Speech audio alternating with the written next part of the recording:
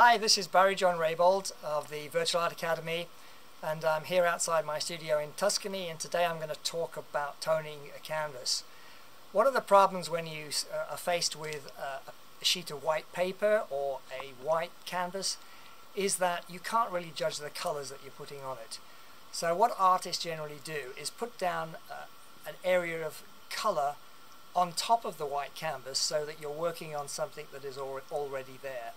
Typically it will be a neutral color, and what I'm going to do is show you a couple of ways of doing that in this video. This is the gesso that I'm using. It's a white gesso primer. This one's a Galleria from Winsor & Newton, but you can use any gesso. There are slightly different qualities to the gesso. Sometimes they are a little smooth and sometimes they're a bit rougher. I think the rougher ones put some chalk in. So it's a good idea to experiment with one that different types and find one that suits the way you like to paint the best. But this one seems perfectly fine. The Winsor & Newton Galleria acrylic medium white gesso primer, and I usually buy a litre pot. This is the acrylic paint that I'm using to mix with the gesso. It's black paint, and you only need a small tube of it because in terms of quantity you mix a lot of the white acrylic with just a relatively small amount of the black paint. So this will give you a good neutral grey to tone the board that you're using to paint on. So the first way I'm going to show you is starting with this is a piece of medium density fiberboard, and it's quite a good surface to paint on. So I get these cut up into panels, and now what I'm going to do is to gesso them. So to gesso, what I'm going to do is use this white gesso and put a little bit of water. I don't think you need very much.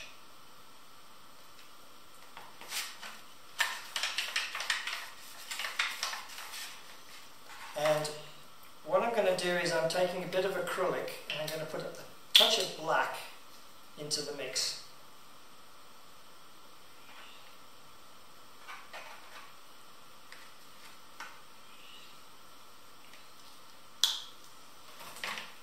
And so you can see now we've got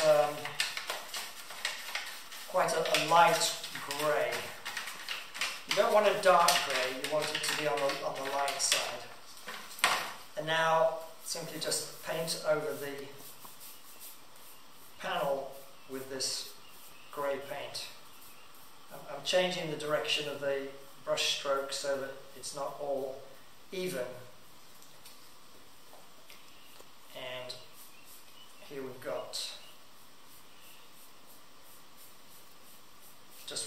I'm going to do just one coat on this one and then let it dry and then put another coat on top. So that's pretty much all you want. Try to get a decent coverage. It doesn't have to be perfect because we're going to do another panel.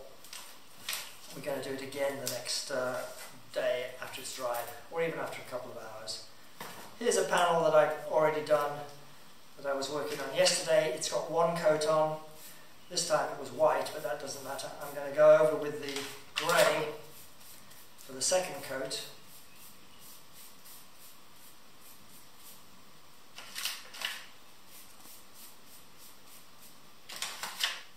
And that's about it. This one I'll probably do a third coat, and that will be a nice panel to paint on. So the advantage of this is that when you paint on top of it, you'll be able to judge the colour. You'll be able to judge a light and a dark colour. If you were to just paint on white canvas like this, every colour you put on top will be dark. So it'll be quite hard to judge how dark it is. Whereas if you put a colour on top of this, if you put a light colour, the light colour will stand out against this grey, and you'll be able to judge how light it is compared to the grey. So that's the first method. if you're starting with a panel that hasn't been gessoed. For the second method, I'm going to use Liquin Original from Winsor & Newton. Any black paint, and a phthalo blue. So let's take a look at how I use these three materials to tone my canvas. So I'm going to put a little bit of the phthalo blue.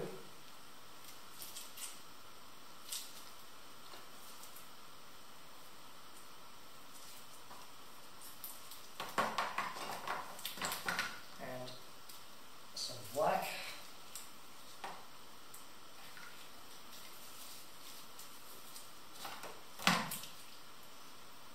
And some liquid.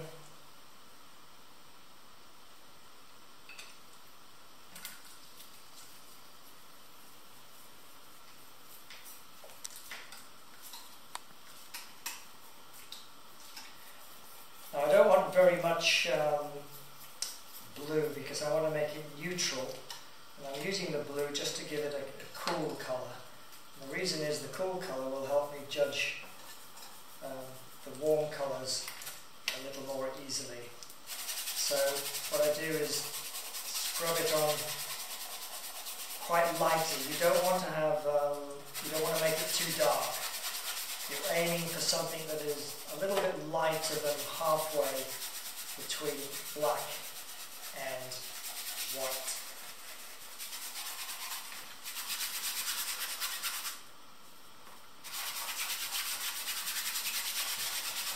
So it's almost transparent. You can see that it's not thick. You can almost see the canvas coming through. I want to fill in all the holes in the canvas.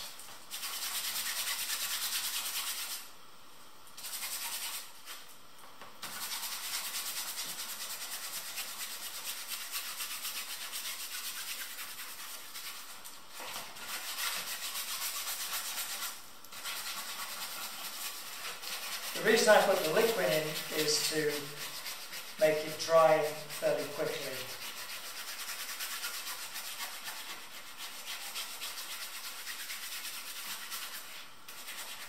It also makes the paint a little bit smoother. If you put mineral spirits, I found it tends to get quite streaky. This lets you get a nice even coating, because you want an even coating of one value, otherwise if you find yourself like this with dark and light patches, it's going to be very difficult to judge values.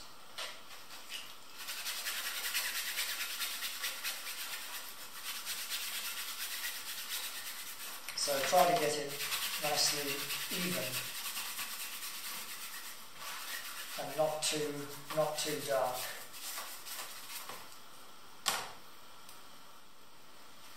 If you get it too dark, what you can do is you can take a rag and then wipe it off. Can you see now it's getting lighter? So I've gone a little bit too dark. You take a rag and remove some of the paint.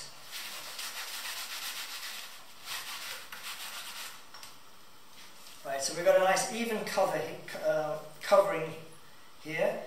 It's a neutral, cool colour, and when I put a light colour on top, you'll be able to judge it. So why am I using a neutral, cool colour rather than a warm colour like you see recommended in many places? Well, the reason is when you put a warm colour on here, you'll be able to judge the temperature very clearly against here, and you'll be able to see the different colours of grey that you put down much more easily. You'll be able to judge it much more easily if you're working against a neutral grey that's on the cool side. If you have a warm undercoat, it can be much harder when you put a cool colour on top to judge exactly how cool it is, because basically everything is going to be cool when you put it on top of a warm undercoating. So it's mostly to help you judge colours more accurately.